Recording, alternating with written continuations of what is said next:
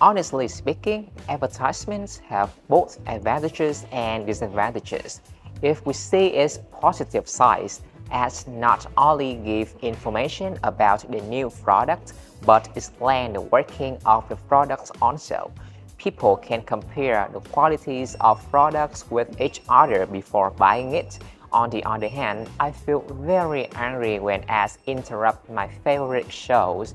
Sometimes, some companies show different qualities in the products that are not in the item, which misguide people sometimes. Well, television ads are in the form of video, but ads are rented in the magazines.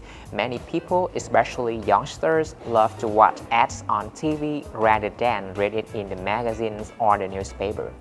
People can easily understand the process of the item, but sometimes magazine ads fail to make people understand the functionality of the products. Yes, I bought a hair dryer after I saw its advertisement on the internet. The ad was very clear. I mean to say, everything defined very profoundly. There are no places left where we cannot see the ads.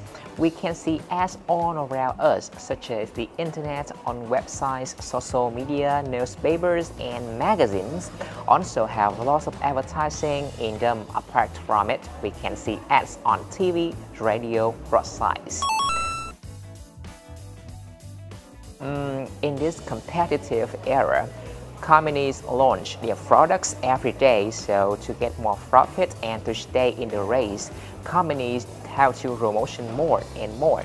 That's why there are many advertisements now.